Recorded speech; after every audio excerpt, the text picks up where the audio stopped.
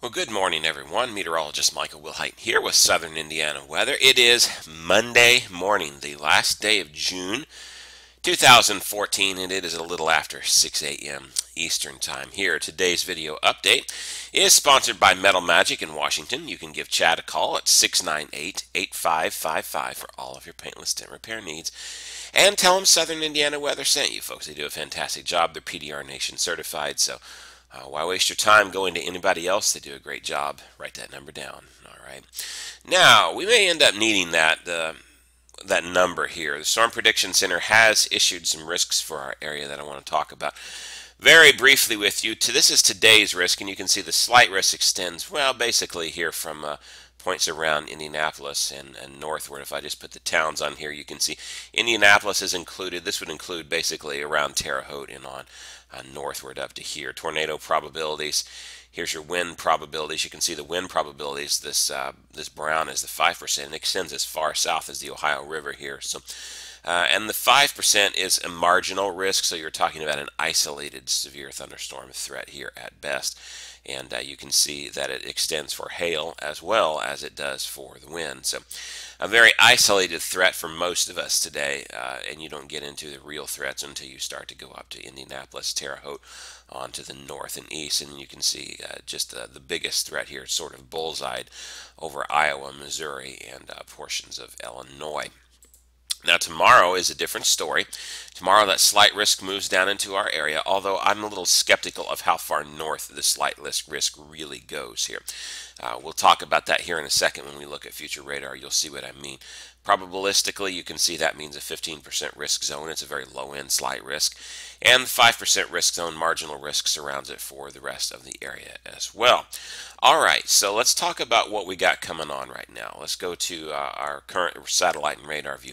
I do think today is going to be one of those days where we have a very isolated storm at absolutely best. Now, it's sort of mostly cloudy out there right now, and you're not really seeing that very well on the radar, but if you just look out, trust me, I'm looking out my window, which is behind the computer screen here, and there's just nothing but wall-to-wall clouds in the sky. But as you can see, they're not very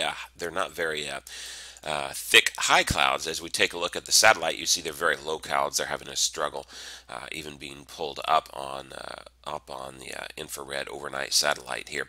But there are some clouds around, and you can see, 72 is the current temperature here in Jasper. 74, not 47. Reading that backwards here just a little bit. We wish it was 47 sometimes in the Evansville area. So you can see it's still a muggy day. If I take off the satellite, though, you can see the radar a little bit clearer, and you can see you've got an ongoing thunderstorm complex. But you can also see that it's sort of moving away from us. It is moving in this fashion. You've got more that are back here. The radar actually develops a few things, and eventually this will all start pushing our way. But what I want you to notice is there's nothing really major here pushing our way for today. So this is going to be one of those type of days where any thunderstorm development that we get is just going to be what we call an air mass thunderstorm. It's just going to be because we're going to be stinking hot and humid under partly to mostly cloudy skies, probably more partly cloudy this afternoon. You're going to get these what we call air mass thunderstorms popping up, and it's so hot and humid that they pop up. They're going to be very slow moving, and they're going to dump a ton of rain and then rain themselves out and collapse on themselves. That would be the story of the day for anything that we would get here. So let's take a look at it on future radar, and you'll see exactly what I mean. Here is that complex to our north, and it kind of fizzles out. It's actually a little stronger than what the models were indicating it would be, but that's okay. And then you've got some more rain that moves in out of Iowa down into central Illinois here, and then that sort of fizzles out as well. And here we are by noon. You can still see absolutely nothing going on in our area, maybe like one tiny dot here around the Henderson-Owensboro area, but that's not very aggressive with that at all. And then you put this into motion, you continue on through the afternoon hours, you start to see maybe a little tiny dot or two every hour here on the map. Here we are, maybe finally a little dot of a shower here, maybe around 9 o'clock tonight. So you can see, again, future radar is not very aggressive with this at all. If I were to show you the HER model, which is our highest resolution future radar, you would see much of the same thing, only you would see an occasional dot or two of a thunderstorm on the map here or there, sort of those air mass thunderstorms. Not a very strong chance at all today. In fact, I think probably 90% of us are going to stay dry, or maybe even 99% of us. But there is just a very tiny chance of a thunderstorm this afternoon. I've went with a 20% chance. I could easily lower it to a 10% chance. It's just the risk is not very big there. Then as you see, we go through on Tuesday. Here we go through on Tuesday. It's mostly dry as well, but here's where the slight risk comes in. By the time you get to 8 o'clock at night, you notice this, by the way, is the cold front. Pretty much, excuse me, cold front. Pretty much along this location, so you got some thunderstorms riding that cold front. Let me get this back where I was here. And you can see it sort of blows up in Kentucky, which is, I think, maybe a justification of the slight risk down there. But as I said, how far north does this slight risk fly? Well, if I could just keep it on here, you'll see exactly what I mean. Because by the time these storms start to explode, you notice that they've largely missed the Indiana area. And that's why I say how far north this slight risk goes, because here's the Ohio River right here where my cursor is. How far north this slight risk really should go tomorrow is very much in question. At this time, the way it looks, I'm not sure that Indiana should be included in the slight risk at all. I understand erring on the side of caution, so I'm not against what they've done here. The Storm Prediction Center does a great job generally. But, you know, this is one of those days where I'm not so sure that the slight risk should be this far north. I agree there should be a slight risk, and I think it's going to be more in Kentucky than it is for us, and you can see that play out on the future radar. We'll see whether future radars in the future hold that as well or not. All right. Let's talk about your forecast for today. Here is your latest Plan Your Day forecast, sponsored by, for heaven's sake, Gift Shop there in Ferdinand.